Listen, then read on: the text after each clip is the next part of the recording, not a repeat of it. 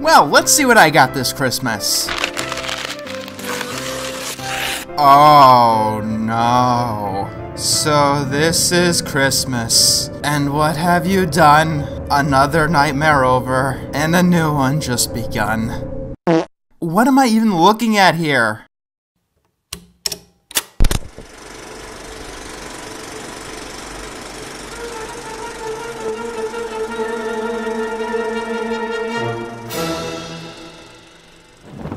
This is a TV movie thing called Rapsittie Street Kids Believe in Santa, and just watching it was an entirely new experience for me. Yes, even after watching Dorby's. This came out 4 years later and it looks even worse than Dorby's. I wasn't aware that was possible. Rapsittie Street Kids aired once back in 2002 on the WB. And then, as soon as it aired, it disappeared for 13 years. Then, like a horror movie villain, it came back in the late 2015 to terrorize the world once again. And we're gonna watch it together. Because that's what you do on Christmas. You spend time together, and I am not watching this thing alone. You've already noticed the animation. It's not this show's only problem, but it's definitely the biggest problem. Oh god, the animation. Let's start with the character animation. I mean no exaggeration when I say that they look like demons straight out of hell, on a mission to suck out our souls, crossed with blow-up dolls that have been torn apart by a shotgun. What was this animated on? My calculator? The characters look so bad, you might be reviling in horror so much that you wouldn't even notice the more minor problems with them. Our main characters are supposed to be kids. They might be 7, 8, 10, 12, I don't really know. Except for one of the main character's little siblings, they all look like teenagers. The basic proportions are wrong. Whenever the characters talk, they move around their necks like they're broken. Whenever they laugh, it looks like they're having a seizure. There are large portions of the show when the characters are talking, but not even moving. When the characters do move, it's not much better. Look at how he walks in this scene right here. His feet constantly push down past what should be the ground, but his feet don't change shape in any way whatsoever. If this was better animated, it would give the appearance that he's hovering above the ground. And this happens a lot. It's how all of the characters walk. Now, actually connecting feet to the ground is really difficult in animation, because the feet do have to constantly keep changing. So, do you know what people who actually know what they're doing do? They keep the camera above feet to make things easier on them and help it look more fluid. And that's ignoring all of the other issues with the animation. Look at this image. It is absolutely beautiful. First of all, it looks like they made all of the sparse snow with the spray paint tool in Microsoft Paint. The lake in the background, that looks like it's raised above the ground. They have about 3 JPEGs of the same tree that they've copied and pasted a bunch of times. The green house there is at an impossible angle. It makes it look like the back half of it is higher than the rest of the house, or it's cardboard and it's gonna fall over. Any object at an angle has the same effect. The bus is oddly and unnaturally shiny, making me think that they stole an asset from somewhere else, because it just doesn't look like it belongs in this cartoon at all. It's not cohesive to the style. When you do see trees, they're clearly just 2-dimensional pictures pasted onto a 3D environment. And you could say the same about pretty much everything that's not a person too, except for the houses. They're in this weird, uncanny place where it's hard to tell if they're 2D or 3D, because they somehow look like a combination of the two. Remember, this came out in 2002. CGI had already taken off at this point, and people could make something that looked decent. Jimmy Neutron aired the exact same year, and that looked fine. Hell, that old Donkey Kong cartoon looked better than this. But maybe there's a good and charming story hidden behind all of this. Let's take a deeper look and hope for a Christmas miracle. We come across a town surrounded by mountains that look like they've been crushed, and we see some fractal design snowflakes, while most of the other snowflakes are just white dots. Okay, you've got to pick one or the other or it looks very distracting. At the very least, make them look roughly the same size. It makes it look like the fractal snowflakes are as big as plates. Then we see some credits. Now, they appear to be in the Comic Sans font, you know, like Dorby's, but actually, they went through the effort to make a font that actually has slight differences from Comic Sans. Whoa. And if you want to add some mystery to the horror of this all, North Pole Productions doesn't make animations. They make Christmas-themed fairs. And as far as I can tell, J. Rose Productions doesn't actually exist. Spooky. So we follow one specific snowflake, for some reason, and then we cut to another scene. Now, in a competent project, you're gonna be hearing me say this a lot, that snowflake would fall on the ground in the scene that we're supposed to be viewing. And as we get to the scene that we're supposed to be viewing, for some reason, we hear the sound of a clock's ticking slowing down. I really don't get it. When I first watched this, I thought that that was the sound of my own clock because this is so boring and tedious that I want to blow my brains out. Also, that road looks like it just begins at a dead end 5 feet ago, because the animators don't know how to keep a horizon line clear. The entire sky should be blue. A school bell rings, despite the characters just getting out of school and not being anywhere close to it. Then immediately, our main character starts rapping. You ready, Santa Claus, to start decking the halls with gifts from my Christmas list? It is called Rapsittie Street Kids, remember? You know, Rapsittie. And as we all know, Rapsittie means a composition irregular in form and suggestive of improvisation. Give them this, they picked a very good title, because apparently it also means a miscellaneous collection, or a jumble. Both are perfect ways to describe this piece of shit. Okay, what the fuck? I'm assuming that the bus is the actual size of a bus, like it was in the last shot, but look at how fast that everyone is moving. It's like everyone has rockets up their asses or something, even though we just heard the sound of a clock slowing down. So they changed the camera angle and the size of everything, but they didn't consider how that would affect things in the rest of the scene. These are amateur mistakes, and yet this aired on television because potatoes. I've been told this time of year is forgiven. Give to please others, Santa, this is how I'm living. But if you kindly find the time, deliver gifts 7, 8, and 9 from my list. Ah yes, the perfect technique of telling and not showing. I see you're a master of that. If this cartoon was competent, as he spoke these things, we'd actually be seeing them. It's especially painful because these scenes look as boring as hell. First of all, only 2 houses are decorated like Christmas, and even then only slightly. This scene has next to nothing in it, and it's noticeable because they hold on it. They actually do that quite a lot, just holding on scenes to hit a time limit. Oh, and I absolutely love this trick, because they figured out how hard it was to lip sync. For literally every line that Ricky sings in the song, he's facing away from the camera. I'd be angry about that, but then they decided that maybe 1 or 2 lines he should actually lip sync, and it looks like this, and I want to lie down and die. Here's another thing I noticed, repeated animation. What, did Ricky walk backwards or something? So, Ricky sees a bunch of clearly flat pictures, some of which are even uncolored, but he only has 3/4, so we can't buy any of them. 1, 2, 3, and no more. Even though Christmas is coming up, and he was just, I guess you can call it singing? Get ready, Santa Claus, to start decking the halls with gifts.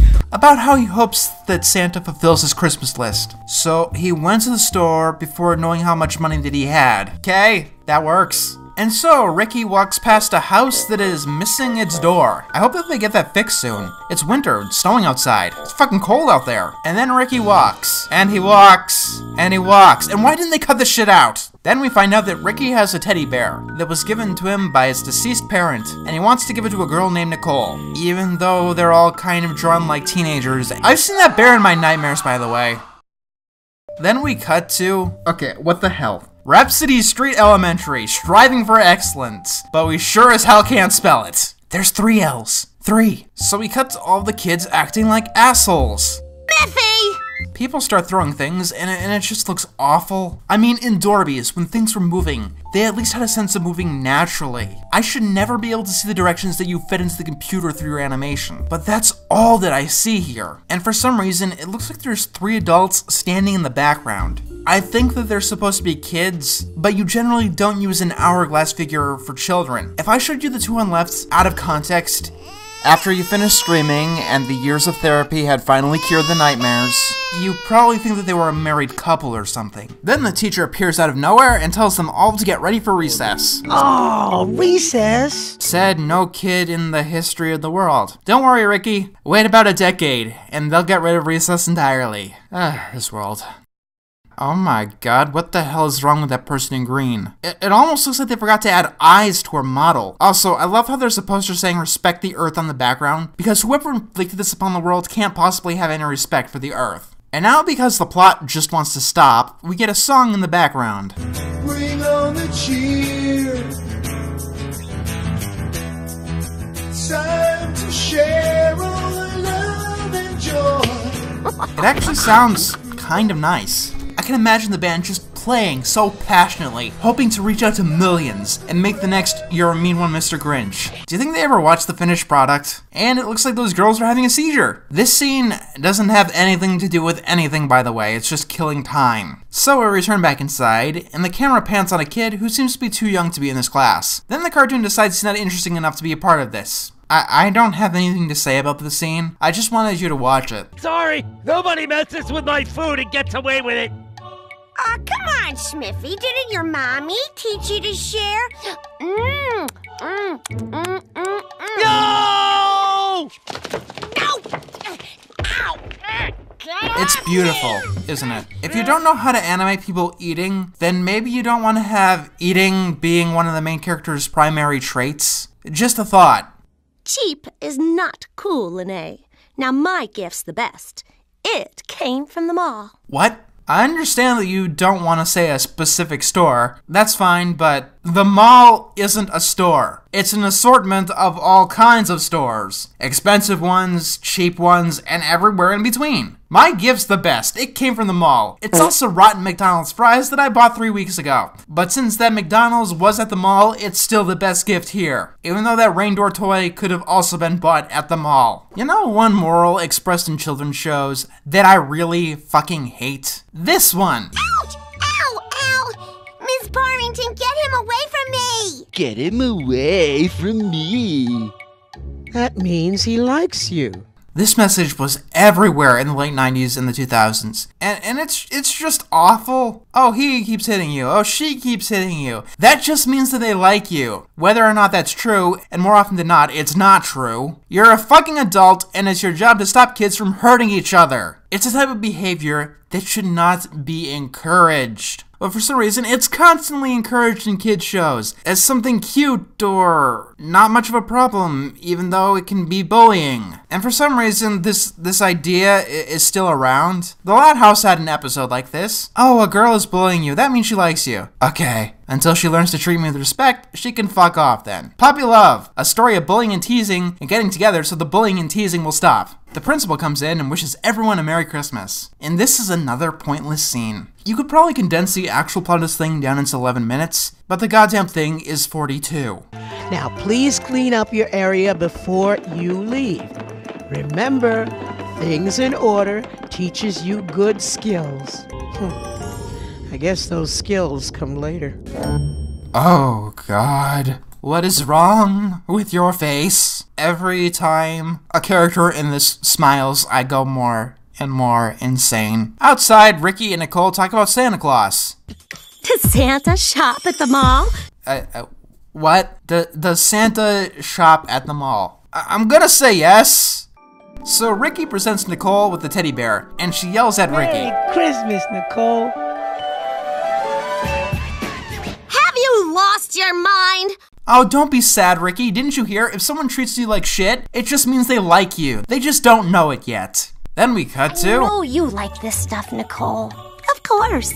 It's sold in the malls. If you like the mall so fucking much, why don't you just live there? For the love of all things Christmas, what isn't sold at the mall? Anyway, Nicole keeps making fun of Ricky. Wow, she must really, really be into him. That's the way this works, right? After all, that's what we learned from Miss Teacher Person.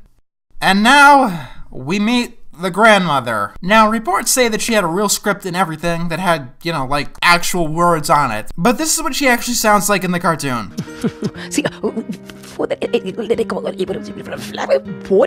she sounds like that throughout the entire film, and there's absolutely no explanation for it. Anyway, Ricky is writing a letter to Santa by candlelight in the daytime for some reason, and he writes about the bear and how he got it. My special bear that Mama gave me before the angels took her.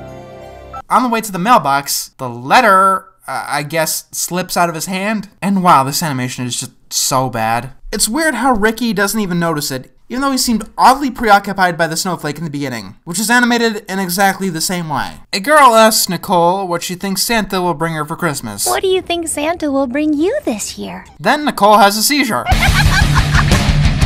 And says she doesn't believe in Santa Claus, basically to be stuck up and superior. Then we immediately cut to Nicole's mother saying that she's the best kid in the world. You know I'm the bestest kid in the world, Mommy.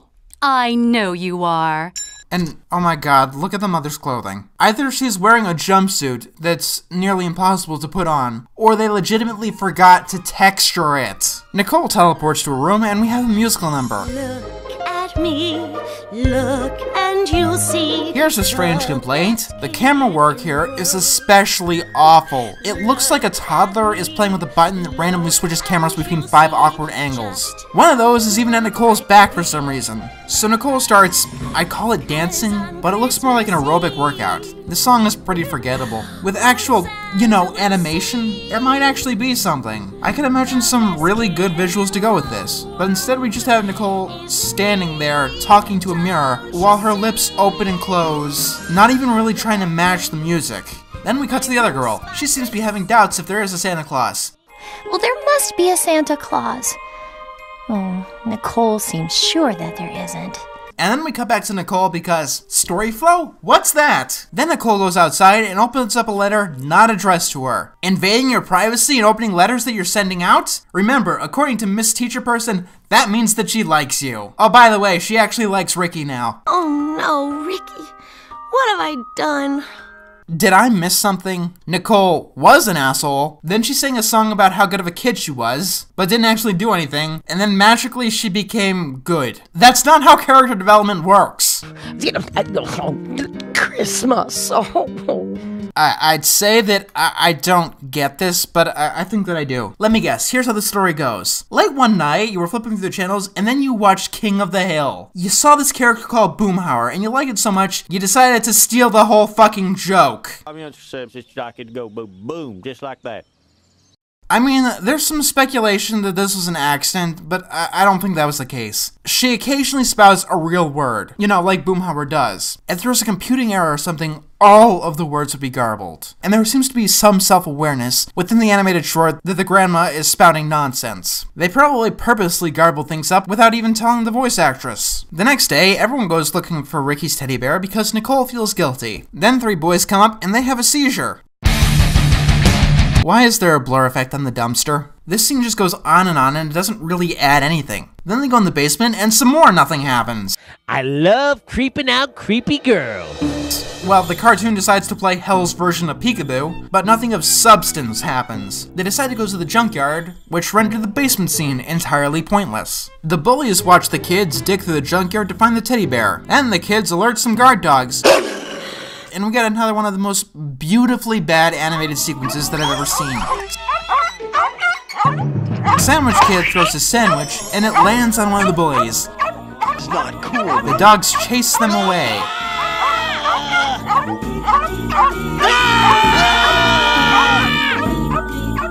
And then the kids find the teddy bear on top of a car for some reason. And then for some reason, they want to climb over a wall. I don't know why, since the gate was perfectly open, and there's no indication that they need to sneak out, but whatever. Now is not the time to be a girl. Did I mention the Sandwich Kid is a sexist asshole and I hate every second with him on screen? As soon as he teams up with the girls, he starts insulting them because they're girls, specifically stating because they're girls.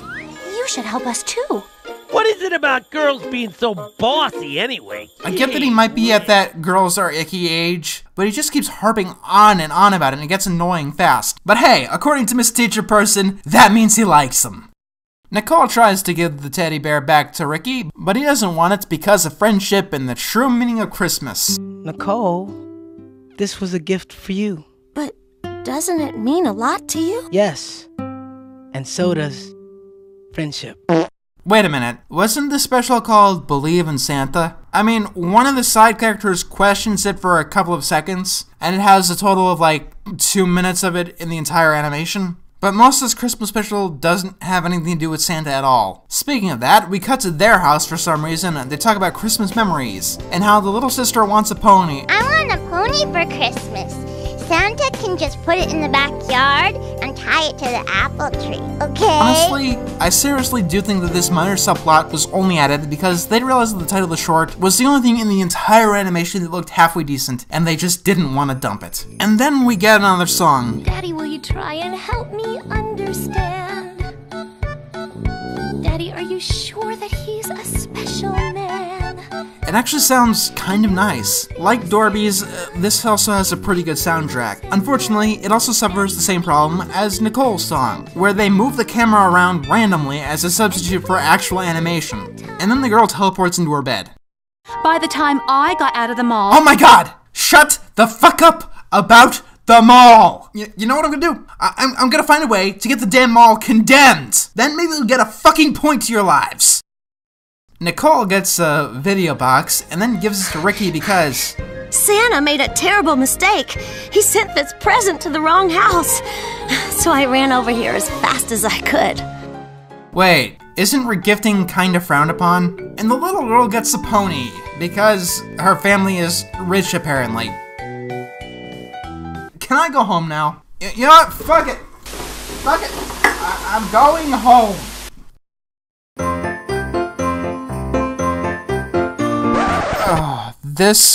Wow, this was a piece of work. When it comes to the story, it could have used a rewrite or two. On that level, it's better than Dorby's. If you want to call it Believe in Santa, the person who's debating whether or not she should believe in Santa should probably be the main character. And speaking of that, the characters all fall into pretty obvious stereotypes. Rich snob with a heart of gold, bully kids, the fat comic relief kid, the smart timid girl. We've seen these character types before. And there is so much filler. This should have been a half-hour short, not a full hour short. As I said, there are large portions where people are doing literally nothing but walking. That being said, I've seen other Christmas specials with worse writing. If we're judging it on the merits of story alone, it's not the worst that I've seen. With a few rewrites and maybe mix up the characters a bit, you'd be on the right track. But then there's the animation. No! Let me be blunt. This is the worst 3D animation that I've ever seen. With how it looks, you'd think that it'd be the first 3D animation in history. But no, just no. 3D animation had been going on for over a decade before this came out. A small, tiny part of me, like a teensy little fraction, wants to see what this could have been with, like, really talented animation. But the other 99.9% of me wants to forget that this ever even happened. I think I now know why this disappeared for over a decade. Merry Christmas, everybody!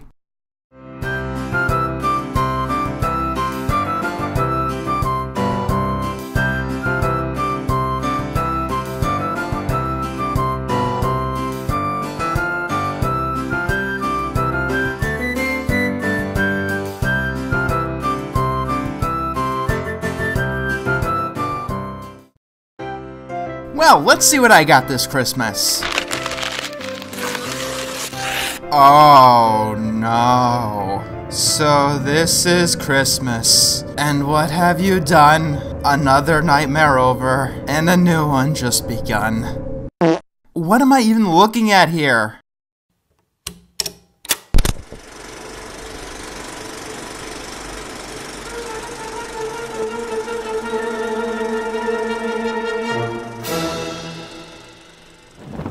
This is a TV movie thing called Rapsittie Street Kids Believe in Santa, and just watching it was an entirely new experience for me. Yes, even after watching Dorby's. This came out 4 years later and it looks even worse than Dorby's. I wasn't aware that was possible. Rapsittie Street Kids aired once back in 2002 on the WB. And then, as soon as it aired, it disappeared for 13 years. Then, like a horror movie villain, it came back in the late 2015 to terrorize the world once again.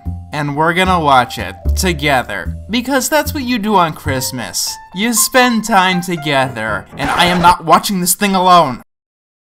You've already noticed the animation. It's not this show's only problem, but it's definitely the biggest problem. Oh god, the animation.